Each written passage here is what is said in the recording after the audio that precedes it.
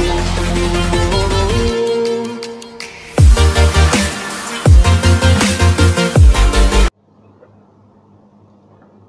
అండి, welcome to Padma cooking channel.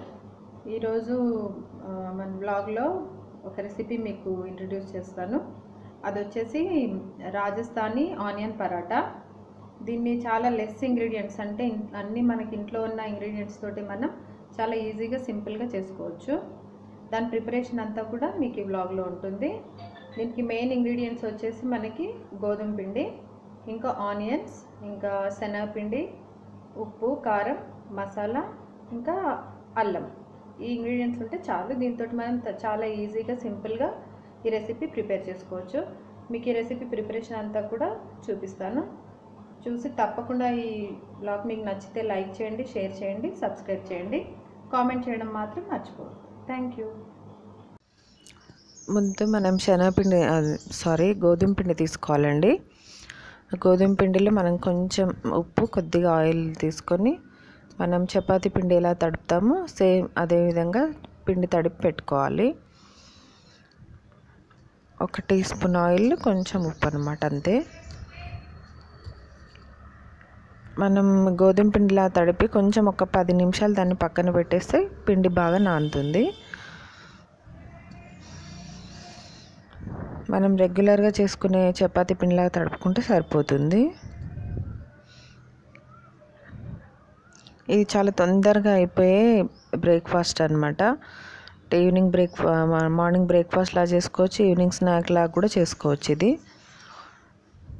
మన ఇంట్లో ఉండే ఐటమ్స్ తోటి చాలా సింపుల్గా అయిపోయే రెసిపీ ఇది.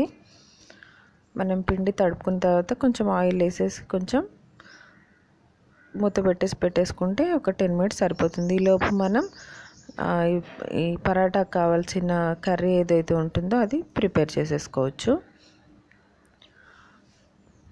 దీనికి చెప్పాను కదా ఇంగ్రీడియంట్స్ అన్నీ: ఆనియన్, శనగపిండి,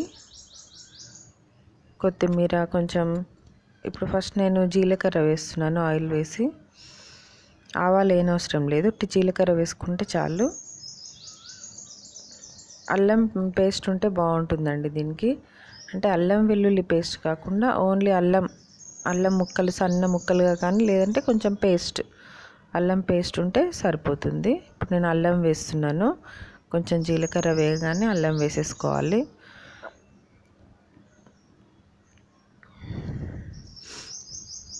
అయితే ఆనియన్స్ మాత్రం కొంచెం చిన్నగా కట్ చేసుకుంటే బాగుంటుంది దీనికి. ఆనియన్స్ మాత్రం కొద్దిగా చిన్న సైజ్ కట్ చేసుకోండి.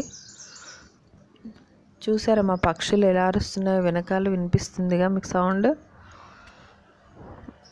ఇది ఎర్లీ మార్నింగ్ నేను రికార్డ్ చేస్తున్నాను. ఇక్కడ వెనకాల కూర్చుంటే ఒకటే సౌండ్స్ చేస్తుంది పక్షి.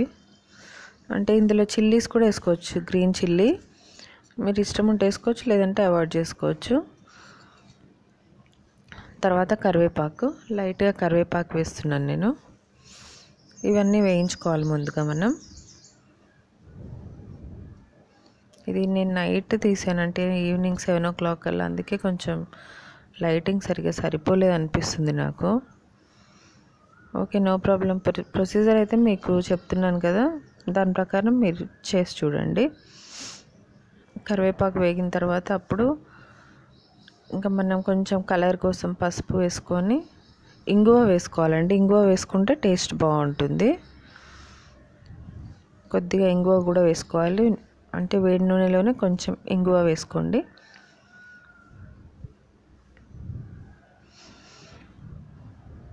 తర్వాత నేను జల్లించి పెట్టుకున్న శనగపిండి ఉంది.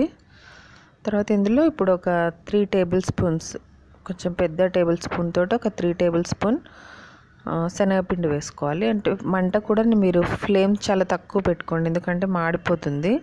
శనగపిండి కదా, చాలా స్లో ఫ్లేమ్ పెట్టుకొని వేయించుకోవాలి. అంటే పచ్చివాసన అంతా పోయే వరకు శనగపిండి మంచిగా వేయించేసుకోవాలన్నమాట. కలర్ చేంజ్ అయిపోతుంది శనగపిండిది, మంచి కలర్ వస్తుంది, గోల్డెన్ కలర్. అలా వచ్చే వరకు మంచిగా అంతా ఫ్రై చేసుకోండి. కొంచెం మీరు అటు పక్కకు తిరిగినా మాడిపోయే ఛాన్స్ ఉంది, కాబట్టి కొంచెం అది వేగే వరకు పక్కనే ఉండండి. చూడండి ఇప్పుడు ఎలా మంచి కలర్ వచ్చేసింది, పిండి అంతా వేగిపోయింది. ఇలా ఉండలు లేకుండా మొత్తం అంతా ఒక్కసారి బాగా మిక్స్ చేసేసుకున్న తర్వాత నేనైతే ఆనియన్స్ కొంచెం పెద్ద సైజ్ కట్ చేశాను. అదొక్కటి కొంచెం ఎందుకంటే మనం పరాటా చేసేటప్పుడు అవి మనకి తగిలి అవి పరాటా సరిగ్గా రాదు, ఒత్తడం అన్నమాట. కాబట్టి ఆనియన్స్ కొంచెం చిన్న సైజ్ కట్ చేసుకోండి, బాగుంటుంది.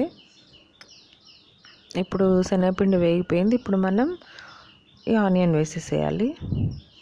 వేసి అంతా మిక్స్ చేసుకోవాలి. ఈ ఆనియన్లో వాటర్ ఏదైతే ఉంటుందో ఆ మాయిశ్చర్ తోటి ఇది చక్కగా మనకి పొడి కూరలాగా అయిపోతుంది.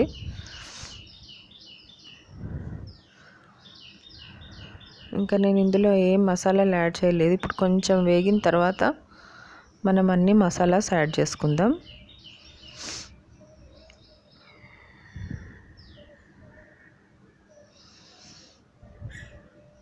చూసారా మొత్తం ఎలా అయిపోయిందో.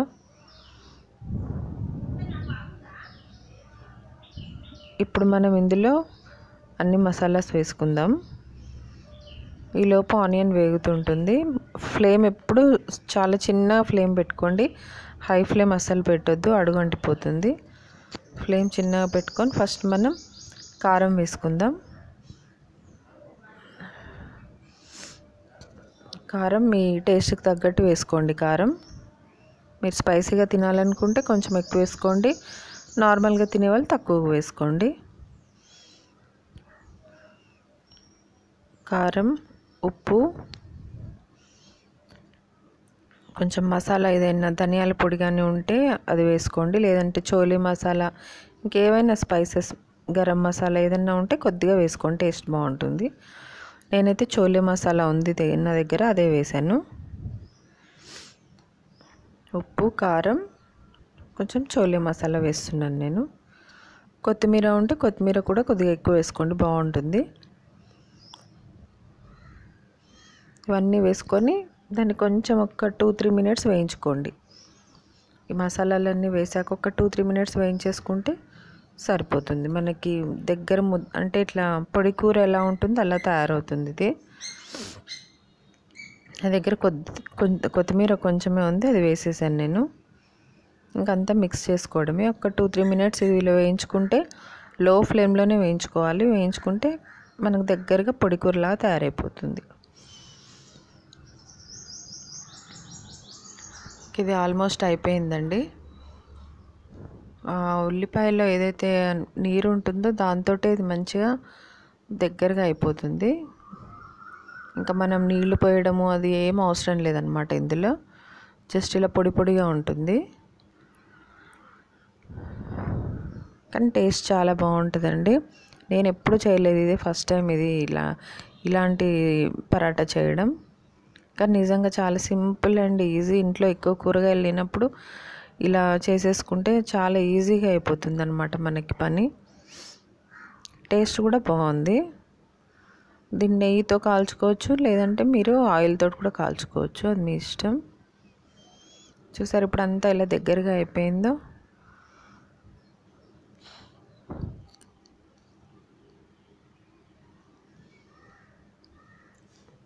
ఇంకా మనకి రెడీ అయిపోయినట్టే ఇది. ఇంకా స్టవ్ ఆఫ్ చేసేసుకోవచ్చు. ఇలా పొడి పొడి కొంచెం ఉల్లిపాయ వేగినట్టుగా మనకు తెలిసిపోతుంది. ఆ టెక్స్చర్ రాగానే మనం ఆఫ్ చేసేసుకుంటే సరిపోతుంది. ఇప్పుడు మనం పరాటా ప్రిపేర్ చేద్దాము. మనం తడిపి పెట్టుకున్న పిండి ఉంది కదా, ఇప్పుడు పరాటాని ఒక్కటి చేయడం నేను చూపిస్తాను మీకు. మామూలు చపాతీలాగే మనం ఫస్ట్ ఒత్తేసుకోవాలి, చపాతీలాగా, చిన్న సైజ్ చపాతీలాగా. తర్వాత మనం ఆ స్టఫింగ్ అందులో పెట్టుకోవాలన్నమాట. ఆ స్టఫింగ్ కూడా మీ ఇష్టం అండి, ఎక్కువ పెట్టుకోవచ్చు, తక్కువ పెట్టుకోవచ్చు. స్పైసీగా తినేవాళ్ళు కొంచెం ఎక్కువ పెట్టుకోండి, నార్మల్గా తినేవాళ్ళు తక్కువ పెట్టుకోవచ్చు, అది ఇంకా మీ ఇష్టం అన్నమాట. నేను ఒక 3 టేబుల్ స్పూన్ ఫుల్ వేసాను అనమాట ఈ మిక్స్చర్ అందులో.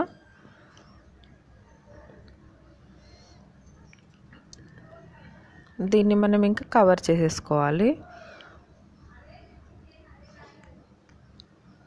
దీన్ని ఒక పొట్లంలాగా చేసుకోవాలి మనం ఇప్పుడు. చేసుకొని పరాటాలాగా ఒత్తేయడమే. చాలా సింపుల్ క్విక్గా అయిపోయే రెసిపీ అండి ఇది. అన్నీ మనకి ఇంట్లో అవైలబుల్గా ఉండే వాటితోటి చాలా డిఫరెంట్ ఐటెం చేసుకోవచ్చు మనం ఇలా. తప్పకుండా మీ అందరికీ ఇది నచ్చుతుంది అనుకుంటున్నాను.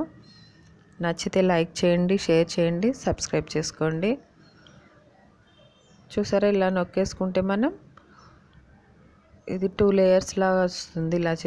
ఇలా చేయడం వల్ల మనం ఇంకా నిదానంగా మనం స్టఫింగ్ బయటికి రాకుండా ప్రెస్ చేసుకుంటే సరిపోతుంది.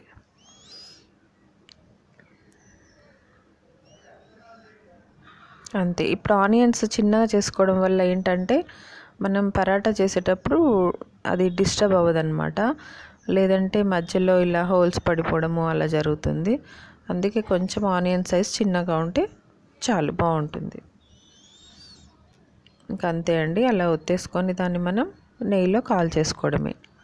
మీ ఇష్టం. నెయ్యి పడిన వాళ్ళు నూనెతో అన్నా కాల్చుకోవచ్చు, లేదంటే నెయ్యి ఇష్టం ఉన్న వాళ్ళు నెయ్యితోటన్నా కాల్చుకుంటే సరిపోతుంది. ఇంకా మన పరాటా చేయడం అయిపోయింది. ఇంతే. ఇప్పుడు మనం కాల్చేసుకుందాం దీన్ని పెనం మీద. మరి మందంగా ఒత్తుకోకండి, కొంచెం పలచగానే ఒత్తుకోండి. మరి మందంగా ఉంటే దిబ్బ రొట్టిలా ఉంటుంది. ఇప్పుడు పల్చగా చేసుకుంటేనే అది బాగుంటుంది. అయితే మనం ఆయిల్ ఎక్కువ వేసి మనం ఫ్రై చేస్తే పైనుంచి ఏంటంటే మంచి క్రిస్పీగా తయారవుతుంది అన్నమాట. పైన లేయరు పైన క్రిస్పీగా, లోపల సాఫ్ట్గా ఉంటుంది. అలా హై ఫ్లేమ్లోనే పెట్టుకొని కాల్చుకోండి. నేనైతే ఆయిల్ రాస్తున్నాను పైన. ఇలా 2 వైపులా కాల్చుకున్నారంటే వేడి వేడి పరాటా రెడీ అయిపోతుంది. తప్పకుండా మీ అందరూ కూడా ఈ రెసిపీని ట్రై చేయండి. మీకు ఎలా కుదిరిందో నాకు కామెంట్లో చేసి చెప్పండి. ఇంతే అండి. ఇంకా మనకు వేడి వేడి పరాటా రెడీ అయిపోయింది. మీకు ఇప్పుడు దాని లేయర్ చూపిస్తాను ఎలా వస్తుందో. 2 లేయర్స్కి ఎలా వచ్చిందో చూపిస్తాను చూడండి. మనకి ఇలా అవుతుంది. మనం దీన్ని పెరుగుతో తినొచ్చు, లేదంటే టొమాటో సాస్తో కూడా తినొచ్చు. ఓకే, ఇప్పుడు నేను రాజస్థానీ ఆనియన్ పరోటా ఎలా తయారు చేయాలో మీకు ప్రిపరేషన్ చూపించాను కదా. ఇప్పుడు ఇది ఇలా లేయర్ లాగా వస్తుంది అనమాట. చూసారు కదా మీరు, ఇలా లేయర్ లాగా వస్తుంది మనకి. అంటే మీరు స్టఫింగ్ ఎక్కువ పెట్టుకోవచ్చు, అంటే మీ నచ్చినట్టు పెట్టుకోవచ్చు. కొద్దిగా పెట్టుకోవచ్చు, లేదంటే ఎక్కువ కూడా పెట్టుకోవచ్చు. ఇది పైనంతా క్రిస్పీగా వస్తుంది. అంటే మనం ఆయిల్ ఎక్కువ వేసి మనం కాల్చుకుంటే పైనంతా క్రిస్పీగా వస్తుంది అనమాట. దీన్ని మనం పెరుగు ఇంకా షుగర్ ఈ రెండు మిక్స్ చేశాను నేను.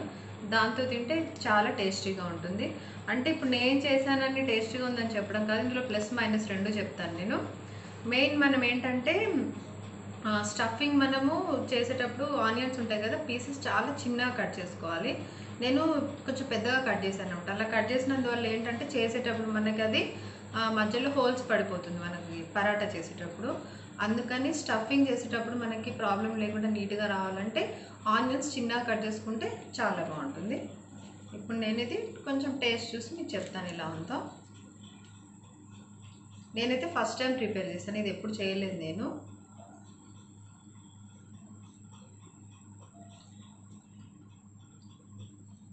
ఓకే, అన్నీ సరిపోయినాయి, కరెక్ట్గా ఉంది. ఒక ఆనియన్స్ ఒక్కటి మాత్రం మీరు చిన్న సైజు కట్ చేసుకోండి, చాలా బాగా వస్తుంది. అంటే చేయడానికి ఈజీగా వస్తుంది. ఇంకా ఇది పెరుగు షుగర్ తోటి మనం కాంబినేషన్గా తీసుకుంటే మాత్రం ఎక్సలెంట్ ఉంటుంది. ఇది నేను చెప్పానని చెప్పడం కాదు, మీరు కూడా ట్రై చేయండి. తప్పకుండా చాలా బాగా కుదురుతుంది. నాకు కామెంట్లో చేసి చెప్పండి మీకు ఎలా కుదిరిందో ఏంటో. Thank you for watching.